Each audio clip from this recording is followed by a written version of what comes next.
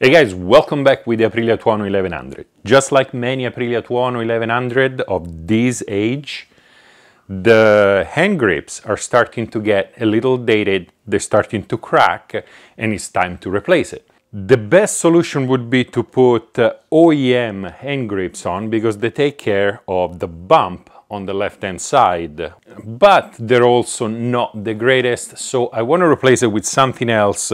And just because we're up here as well, let's also take care of the mirror and give a try to some bar end mirror, which I usually don't like. But enough for the chit chat, let's get on it.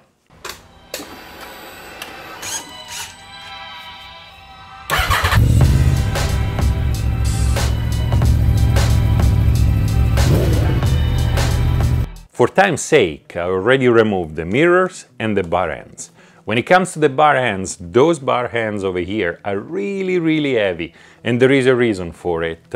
The heavier the bar ends at the end of the handlebar, the less vibration you're gonna get. We're gonna forsake comfort for better look right now because, well, because we all wanna look at something pretty. So there it is.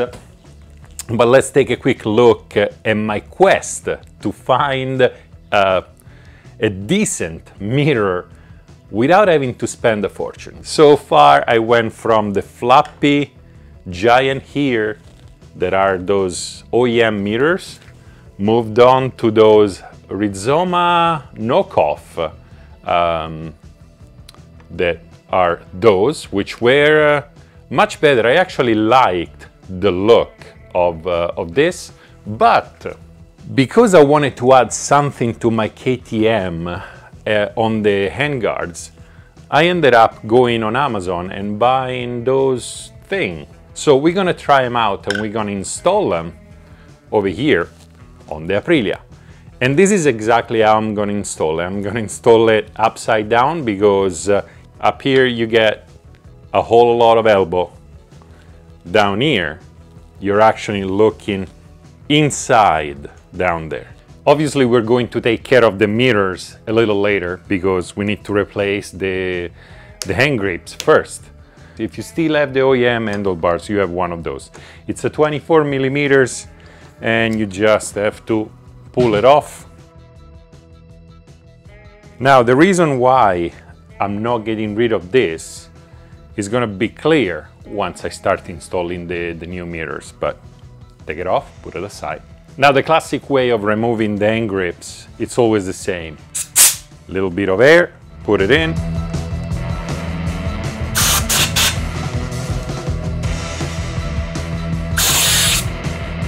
And pull out. Easy enough. So my grips of choice are Pro Grip, not Domino, not any other brand. Just because I always had Pro Grip, I have it on the Scrambler and love it. They're soft, they're rubbery, and a pretty good grip. So it's in the name, Pro Grip. This is the culprit right here. The thing you can do is either shave this portion of the plastic, but I wouldn't recommend it. And either way, you're gonna have the two bolts holding it in place. They're gonna be bulging out anyway. So the other thing you can do, since pretty much the shape or the size is similar, there is a lot of meat over here, a lot of extra rubber. So what I'm gonna do is I'm gonna grab a blade and shave off some on the edge. Now, pay attention not to shave too much, otherwise you're gonna poke a hole through it. Let's install the easy one though on the throttle side. To install the grip and make it easy on myself, I'm gonna do two things. I'm gonna use a solution of water, soap, and rubbing alcohol. And at the same time, I'm gonna probably use some air trying to put it in.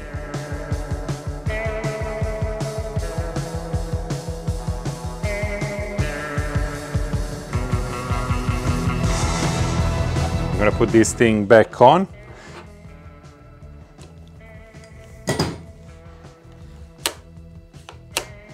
It moves freely enough. I like the positioning. I can see the Pro Grip brand.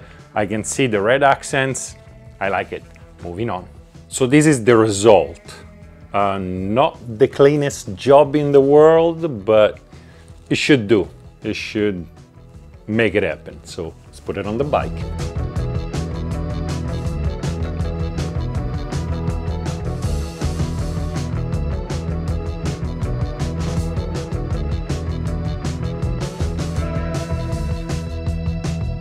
All right, for good measure, I actually painted that thing over there because with the OEM bar end that is covered, but with those mirrors that is gonna be exposed, and I want it black rather than just mystery silver.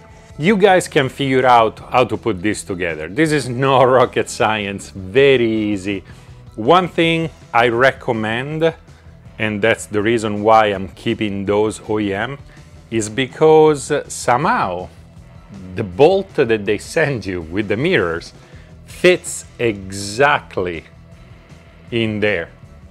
So instead of putting in the thing that goes in and expands and it never stays where it's supposed to be, I'm gonna use the OEM attachment.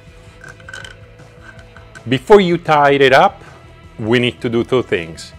Install the one on that side, then get on the bike and make sure that at full lock, it doesn't touch the tank. Let's figure out where we want it and adjust it. First, I'm gonna adjust for where I wanna see, which is about there. And now I'm gonna check for clearance against the tank. And it looks pretty good, so I'm gonna tie it. Remember, there is still a certain level of adjustability.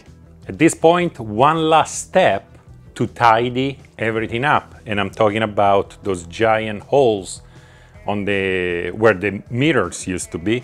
I got those little things on Amazon. They were cheap and they are perfect. They just fit in there spot on. All done. And this might be the most improvement per dollar spent. Meaning I never spent so little on the Tuono and made such an impact on the way it looks. It looks pretty good. Sincerely, it really looks good. The grips not only are functional and feel great on my hands, but they actually look good on the bike. And as much as I'm against bar end mirrors, those mirrors don't look half bad, and they did not cost a fortune. I like it quite a bit. But thank you very much to my patrons, because without them, all of this will not be possible. So thank you. Other than that, thank you very much to everybody else that keep watching my videos somehow, for whatever reason. If you're not a subscriber, why not join in? It's free. Or go get yourself one of my shirts. They're over there. They're my shirt. Get yourself one. Other than that, I hope you guys appreciate what I'm doing over here, and I'll see you next time. Whatever that thing is called. It's a Mosasaurus. Sure, I bet it is. You're not gonna paint that thing. Just the top. No, not even painting the top. Not even the flippers? Not even the flippers. These are the smallest things. Can I paint your face? Yes, only if I can paint this. Yeah, that's a no on both counts then. Never mind, that backfired. Anyway.